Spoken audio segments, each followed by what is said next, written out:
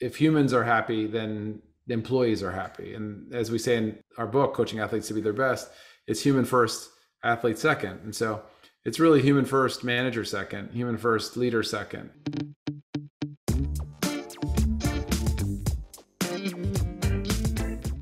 For over 20 years, Dr. Jonathan Faders used performance coaching to help pro athletes, firefighters, and everyday folks be better at anything. Equipped with a PhD in clinical psychology and a lifelong passion for helping others, Faders dedicated himself to elevating human potential.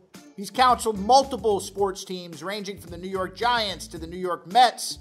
He's an author, a coach, a speaker, and he uses motivational interviewing, performance training, and cognitive behavioral therapy to unlock the psychology of success. He's been profiled a bunch, including in the New York Times, and he wrote a best-selling book that I picked up, and that's why we reached out to Jonathan to have him on the podcast.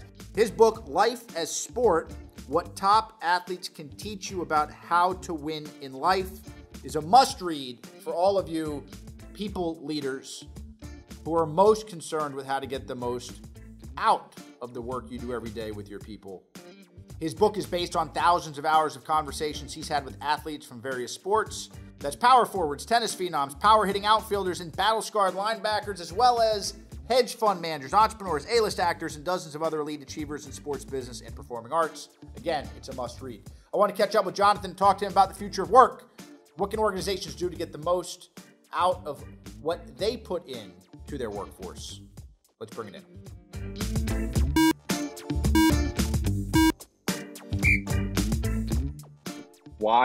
Why did you write that book in kind of this moment? Well, I think, the first thing I would say, Sam, is how it happened. I had written a previous book called Life as Sport. And Life as Sport is all about how you can take the techniques of sport and performance psychology and apply them to other areas in life. I had found that working with athletes, I had realized that all the things we do with athletes to help them be at their best mentally, like self-talk, meditation and mindfulness, imagery, gratitude, developing an excellent mental performance routine, that those things were really applicable to the work I was doing coaching executives and coaching people in other areas of life, in parenting, in everything. And, when I look back on my training, I had a lot of training in this technique called motivational interviewing. And, I reached out to someone I knew, not at that point knew as a colleague, but who had came up with this idea of motivational interviewing, Steve Rolnick. And he said, well, it's really interesting. I've always wanted to take this technique of motivational interviewing into sports. And so we began to really think about what is this long-standing, scientifically validated way of communicating that's been around in research, in medicine, that's been around in other areas of life. What does that look like? What does motivational interviewing, this evidence-based technique, look like in sport and performance? How would you define motivational interviewing for people who don't know? So motivational interviewing, I would define it as a strategy, a way of being in communicating with other people to help people resolve their ambivalence about change. It's an evidence-based way of connecting with people and improving your own ability to empathize with them, to be a better communicator about empathy, but also to help people refine and articulate their personal motivators, what we say these days, their why for change. It's a method for honing in on what makes people tick and help them articulate their own motivations that usually lead to a better performance outcome. When I first picked up the book and I read it, it was one of those books that I can read pretty fast, Jonathan, but you had to wrestle with this book in a good way. And I felt at times as I was going through it, almost like everything I knew about the English language, I don't know how to express, but I feel like I lost the ability to speak as a manager in some moments because I was really trying to think about how to apply it. And it's tough stuff.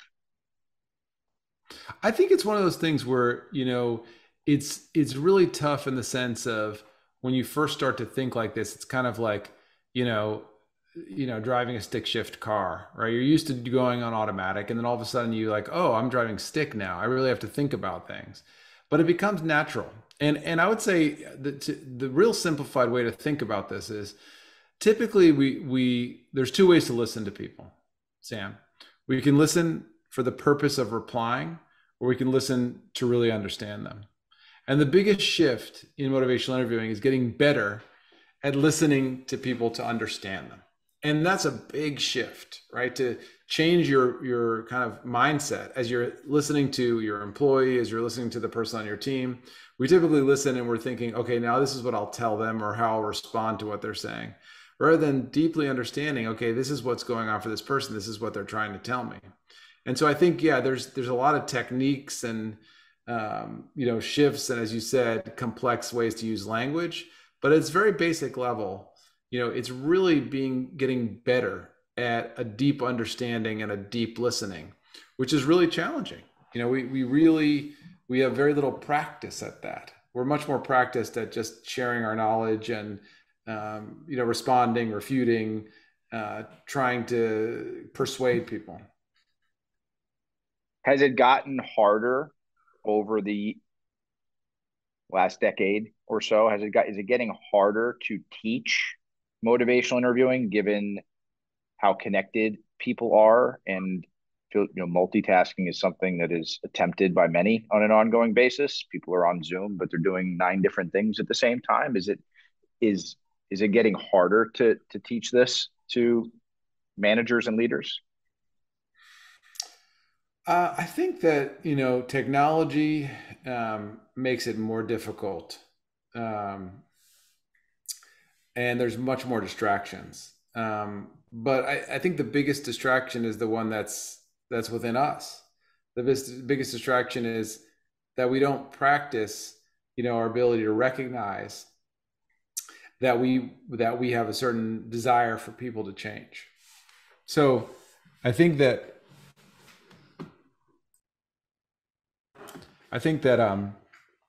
one of the things that we talk about in the book is this idea of that everybody has a writing reflex, that we have this desire to right what's wrong.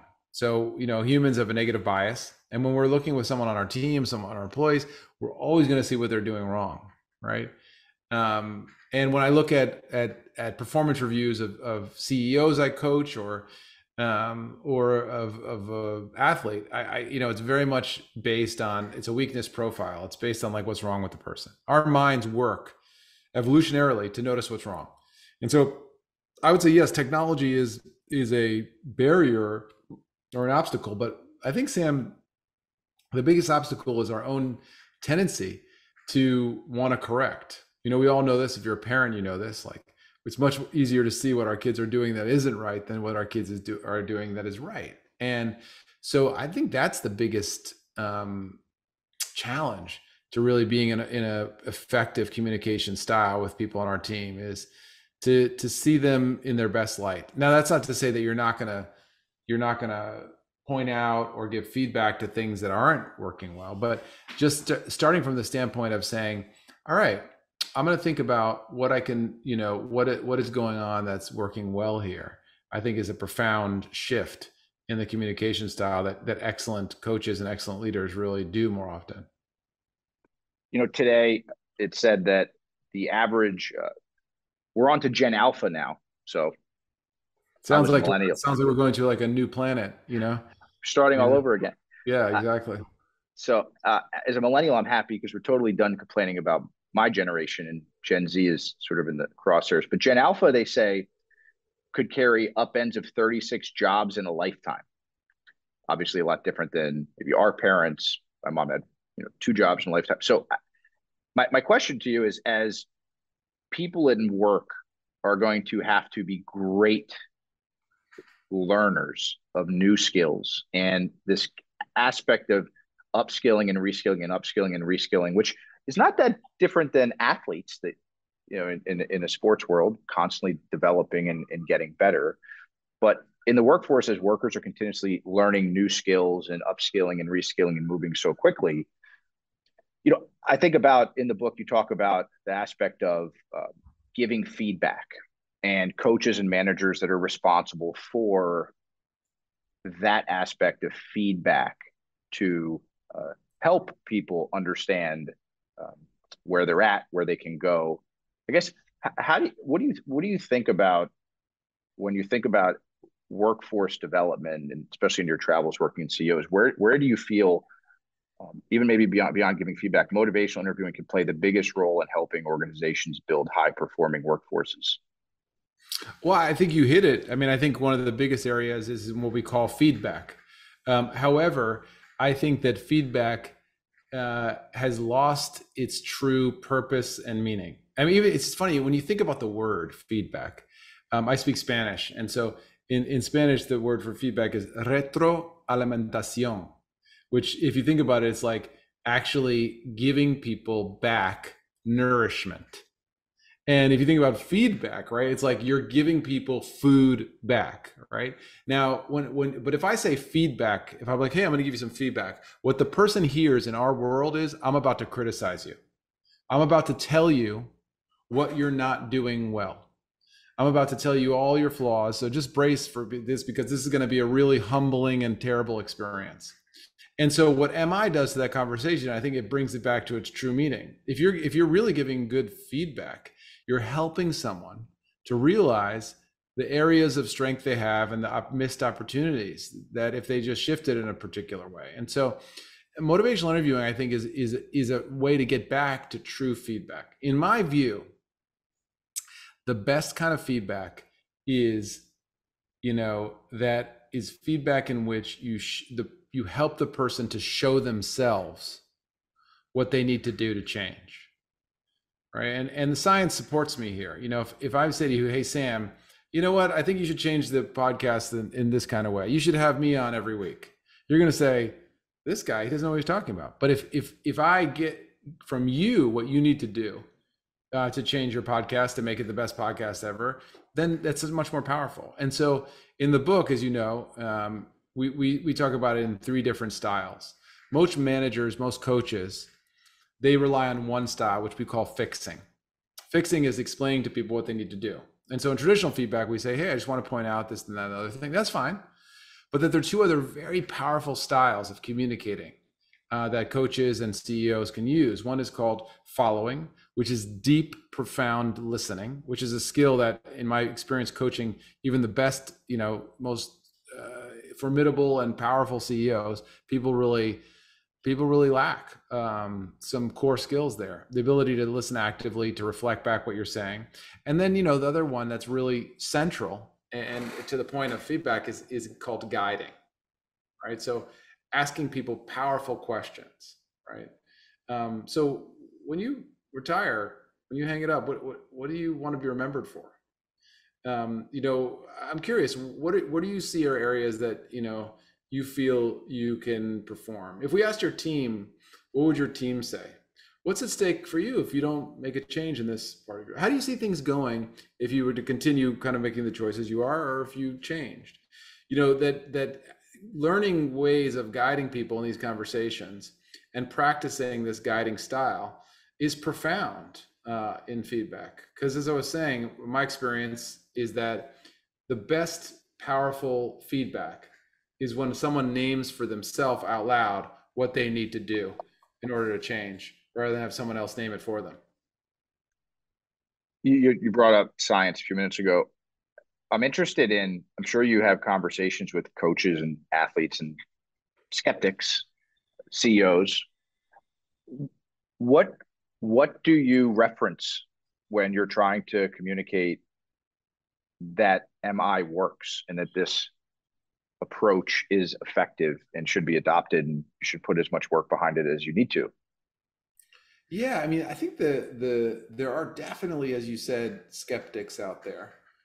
The famous psychologist Abraham Maslow said, if the only tool you have is a hammer, then everything looks like a nail. And I think many of us are just so used to one style of doing things that, it seems to work because it's just the only thing we know how to do.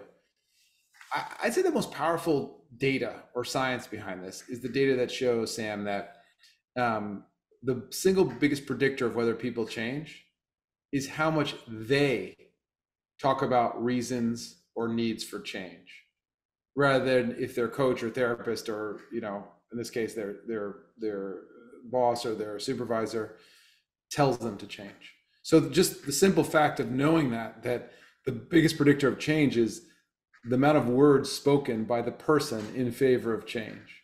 So I think that whatever technique you use, that as the kind of, real true north of the conversation is pretty powerful. My role is to help this person articulate, say out loud to me, the reasons that they should change and how.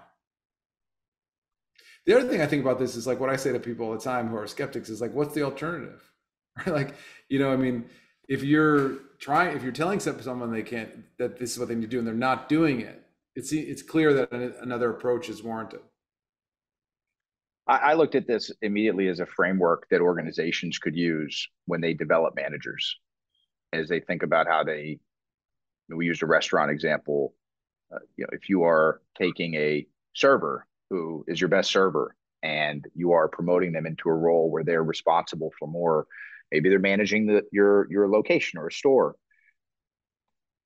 arming them with a framework or a toolkit that they can operate from in order to, again, motivate, set goals, give feedback.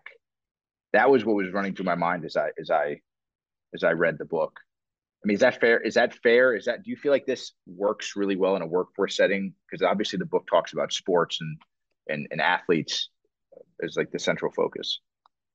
Yeah, I absolutely do. In fact, I think that's like the idyllic future world, right? Is a world where, everybody gets training on this. And while this book was written for sports, I have to say that, in my own professional career as an executive coach and a performance coach, this is something that I train many leaders on, are the core skills in motivational interviewing. Because the core skills in motivational interviewing, I often say that empathy is the price of admission to a conversation. Whatever you're trying to convey, whatever you're trying to whatever change you're trying to make, people are just going to be more tuned in if they really feel that you understand them and their perspective. And all the research on leadership says there's kind of two kinds of leaders: transactional leaders and transformational leaders, right? And so a transactional leader is one that's just like, this is what has to get done. This is your job. And as you know, a transformational leader is one that actually knows who he's talking to or she's talking to.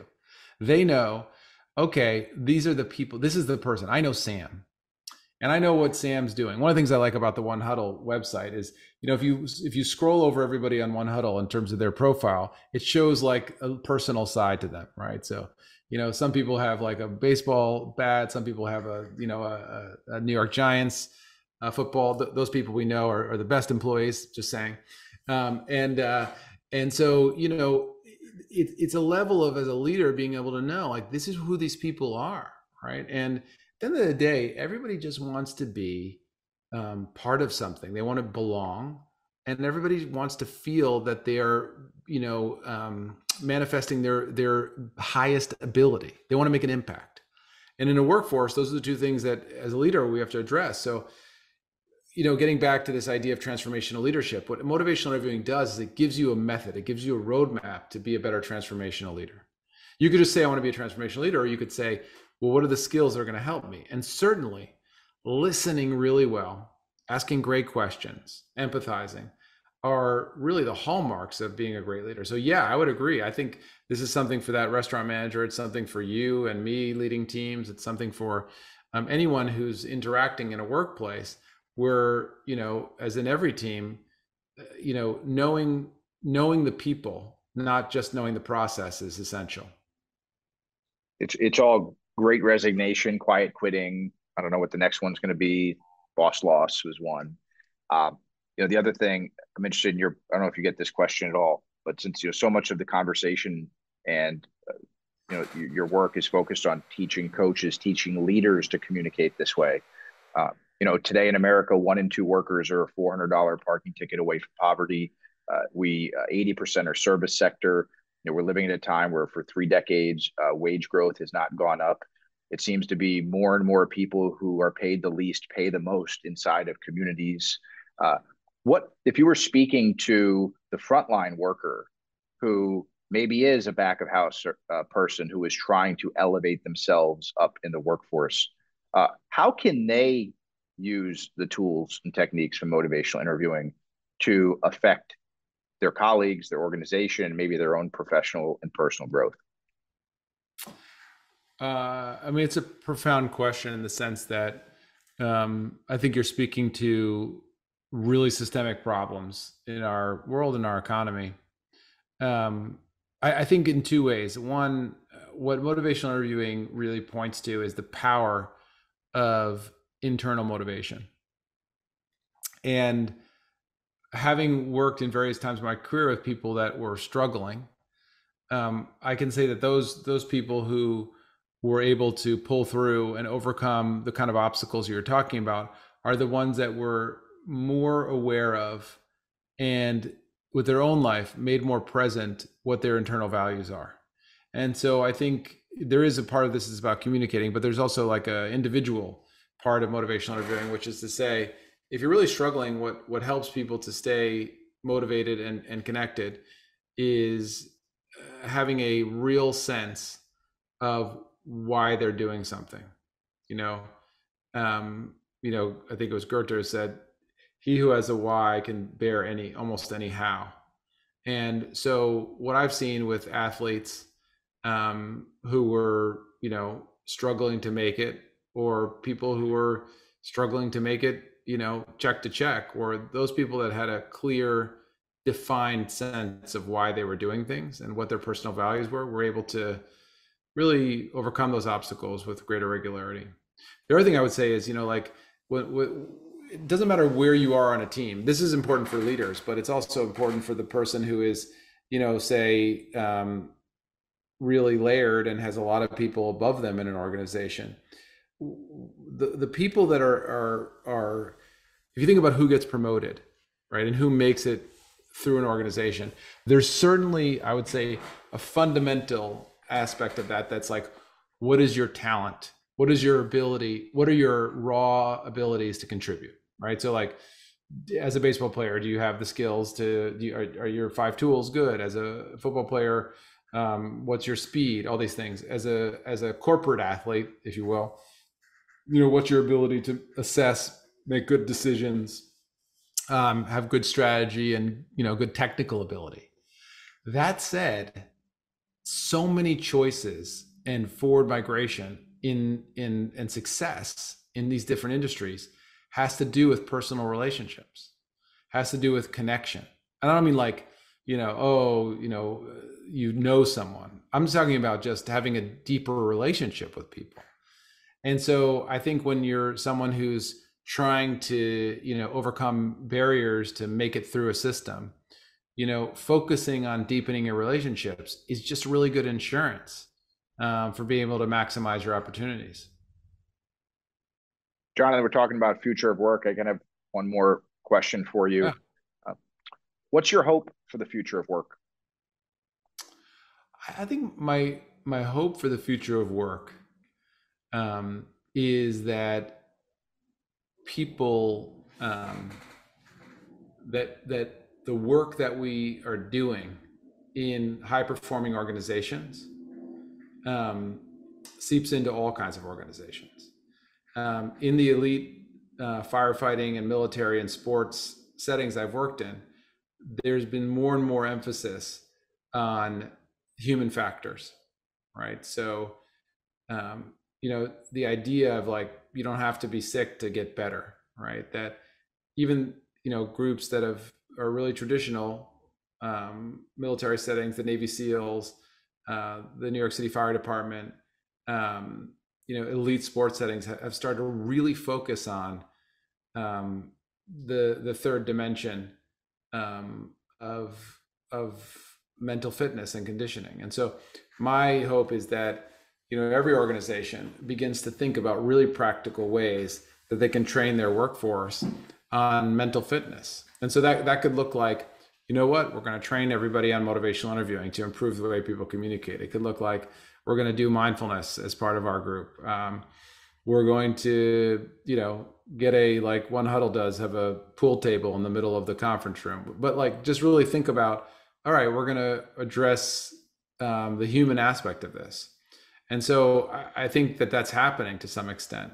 But, I think it used to be looked at as like an add-on. Oh, okay, we're going to pay attention to this. But that's sort of just like a perk versus the main line. This is the gas, If humans are happy, then the employees are happy. And as we say in our book, Coaching Athletes to Be Their Best, it's human first, athlete second. And so it's really human first, manager second, human first, leader second. And so my hope is that there's more focus on developing human mental and physical health as part of the workplace and not just something that's a sideline, kind of side dish. Jonathan, really appreciate you taking the time to share. My pleasure. It's really, hey, Sam, the questions you ask are so central to what it means to being a productive, happy person in a work environment. And I love this podcast and love what you're doing. Thank you.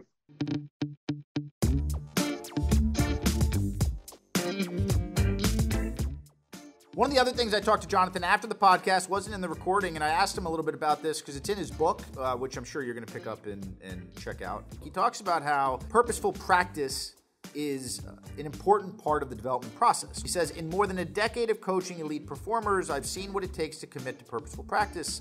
I liken this type of practice to turning up the brightness on your cell phone display. When we fully commit to practice and give our attention to living life as sport, everything is brighter, crisper, and more colorful. And we talked a little bit about this because at the end of the day, the organizational challenge that everybody's facing as they think about the future of work is how they create an environment where everyone on their team can bring their best self to work. And it starts with practice and how you develop practice. And I think that's why also a lot of the points that I wrote down from the conversation with Jonathan are come back to this concept of how do we make sure that practice is effective? We talked about the power of internal motivation, talking about how the ones pull through are more aware of their internal values. Makes me think about how to develop a high-performing practice environment, all of our people have to understand not just what our values are as an organization, but also their own internal values. So how many organizations out there are helping their people better identify the values that they subscribe to every day? He talked about you don't have to be sick to get better, which pulling it back to practice means that just because you learned something 2 years ago doesn't mean you don't need to know it again. Organizations that are high performing are constantly coming back to the fundamentals. When I played football, we started every practice with a tackling circuit. If you watch NFL teams in practice and friends I have that coach at the NFL levels, they do tackling drills in practice. These guys are elite performers. You think they know how to tackle? Of course they do. Why are they working on it? Because you can always get better at it. So this concept of you don't have to be sick to get better, I think is really powerful from Jonathan. He also made the comment around feedback and how while it's a very powerful motion, some organizations have lost sight of how to do it effectively. I think it's an important thing to consider and reflect on within your organization on, is there a model of feedback that you subscribe to? How is it working? What are things you could do better? What are the things you should stop doing? But the idea of feedback being something that, while important, is something that organizations maybe not be excelling at today is also a very powerful observation from Jonathan. I'll close with my final takeaway. Human first, manager second. Organizations have a responsibility to develop better people, not employees, not workers, and for the love of everything else, not learners, which Jaime is something I hear people say all the time. How are my learners doing? It's scary. Human first, manager second. It's just better overall.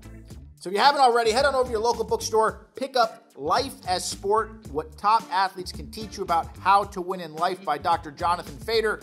Thanks again to Jonathan Fader for joining us for this podcast. Now don't forget to subscribe to Bring It In so you never miss an episode. We've got some awesome guests lined up that you're not going to want to miss. Now, back to work.